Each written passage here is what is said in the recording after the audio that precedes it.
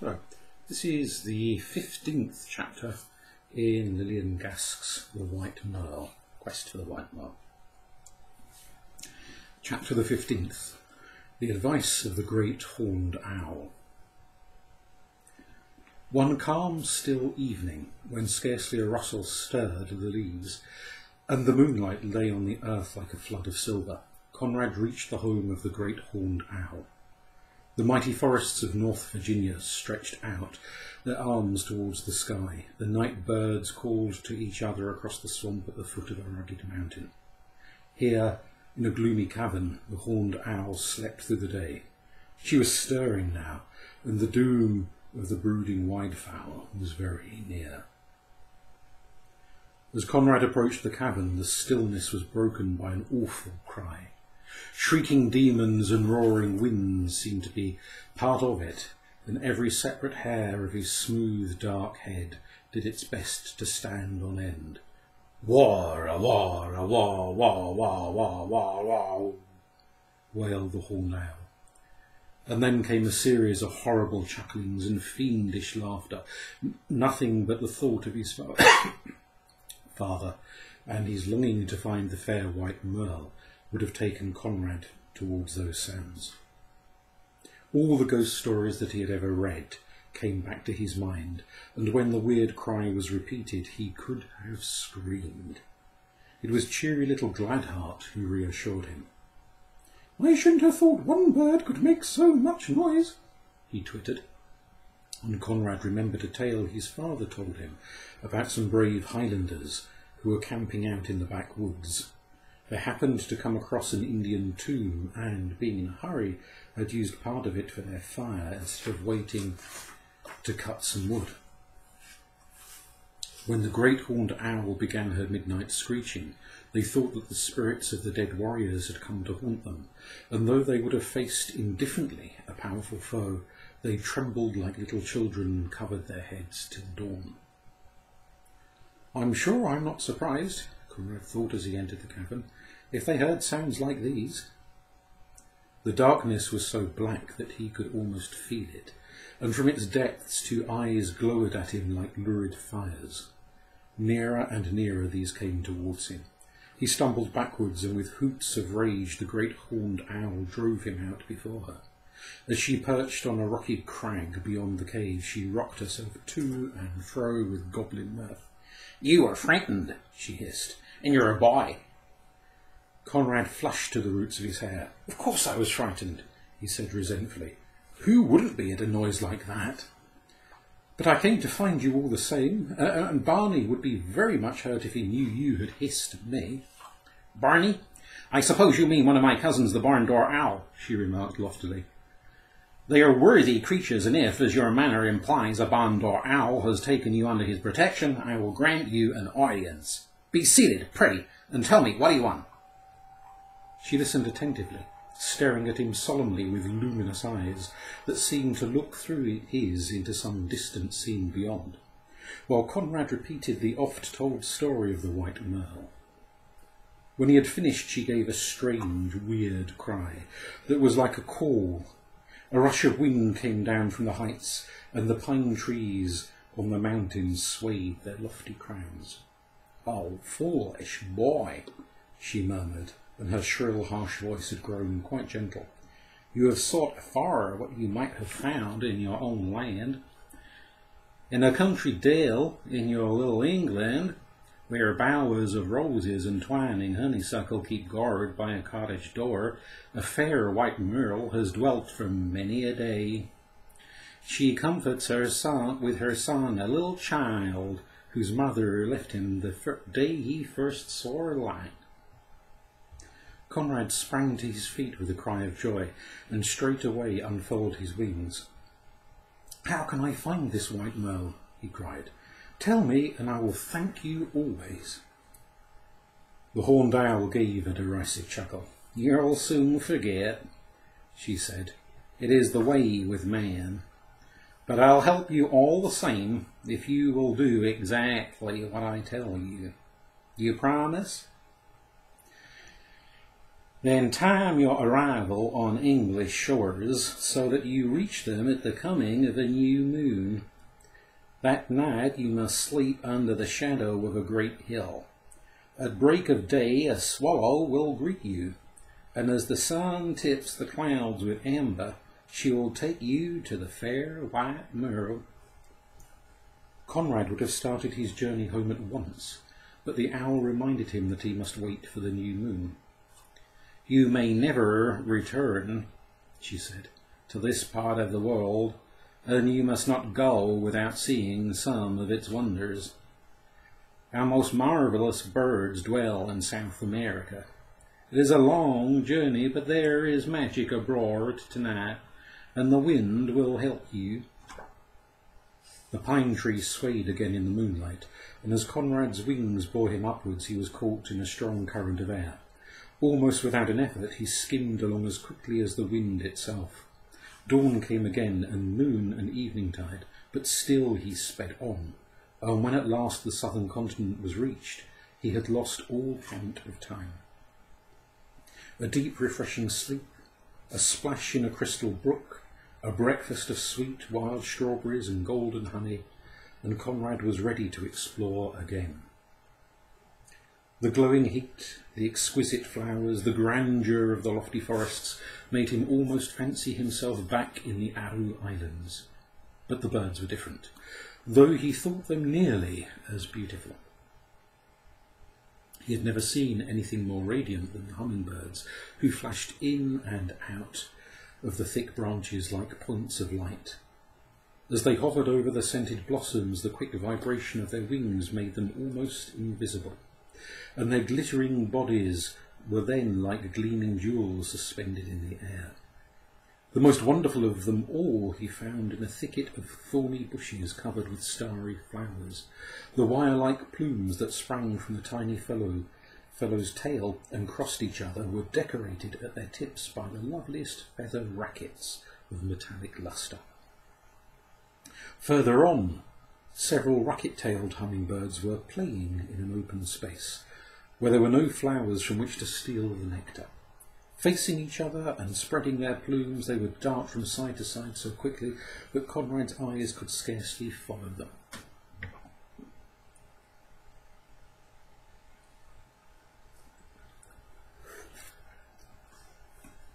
Either the quivering movement of their wings or the spreading of their glittering rackets made a curious little click, heard amidst the low humming from which they take their name. Conrad could not induce them to notice him. They were far too interested in their aerial game.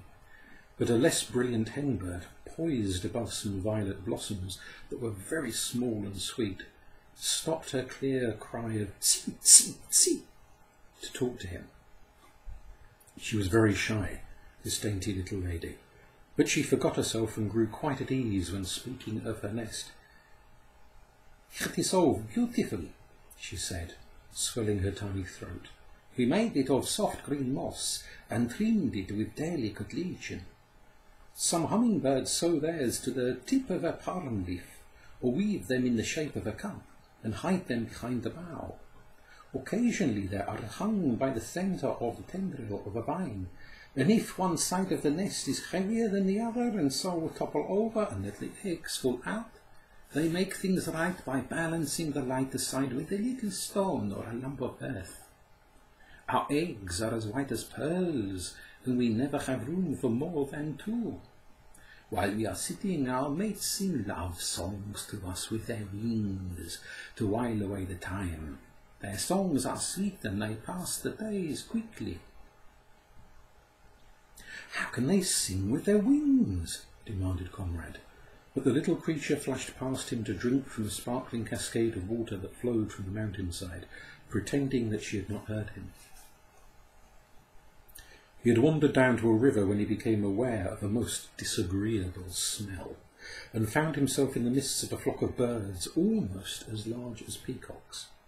Their heads were adorned with flowing crests of narrow feathers, and their plumage was a tasteful contrast of chestnut brown and white. Conrad guessed at once that these were the hoatzin, birds so peculiar his father had once explained that no others like them were known to exist. They were thought to be the sole survivors of a great family that once spread over the earth and was sometimes called reptilian. But Conrad could not see anything so very strange about the Hoatzins. Though they gathered round him, he wished that they would not come quite so close. Their peculiar odour was rather overpowering, but he found them so remarkably intelligent that he decided to put up with this. As he sat on the bank amongst them, he could not resist the temptation to ask their leader in what way they resembled reptiles. He half expected a burst of indignation, but found him quite flattered instead. "It is very remarkable," said the fine old bird. "But we heard one night from a keen north wind that man has taken it into his head to say that all birds sprang from a sort of lizard. And one reason, I suppose, why they call us Hoatzins reptilian is because we have lizard-like claws on the side of our wings. If anything frightens our young ones when we are away, they crawl out of their nests, much as the lizards would, using their wing claws as if they were hands, climbing in this way from branch to branch." "There's a fossil bird about the size of a crow in the British Museum," remarked Conrad, quite pleased to have some information to give, "which is very like a lizard, especially its tail. I went to see it in the holidays. It was called an Archaeopteryx." "Have a drink of water," said the Hoatzin with much solicitude. "There, you'll feel better now. I wouldn't try to say such a word again. What bell is ringing?" "That is only the call of the bell-bird. He is ever so far away at present, but his voice carries a long distance. A handsome white bird himself, with a feathered horn upon his forehead. He has to put up with a mate dressed in dowdy green, and I'm bound to say he is very fond of her. They call to each other for hours at a time, as you'll hear if you stay in the forest."